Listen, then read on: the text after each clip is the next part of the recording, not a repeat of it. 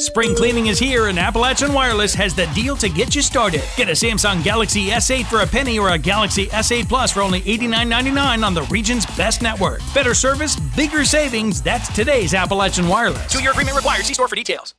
If you hear people talking about seeing a red, white, and blue casket traveling through the region with a police escort, then the organizers of the American Towman Spirit Ride will know their ride has been successful. The idea was, how do we get people's attention? And boom, you see a casket on the back of a tow truck going down the highway. You know, it grabs your attention. Mike Corbin designed and built the casket that reminds motorists to slow down and move over when they approach first responders working beside the road. Many drivers initially mistake the procession for an actual funeral, but Corbin says he doesn't mind. We're trying to get across is that it could be a real funeral if you don't obey the law and slow down and move over. This is the result.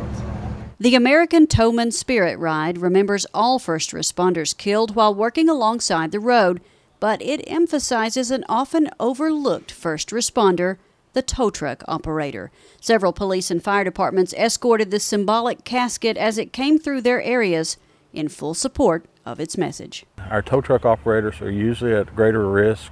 There's only one of them. They're limited on their traffic control that they can do.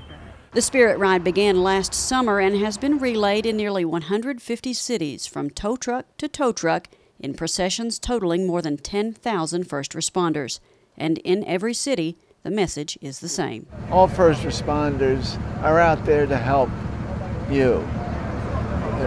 Give them the courtesy, obey the law, so please slow down and move over. In Pike County, I'm Shannon Deskins, EKB News.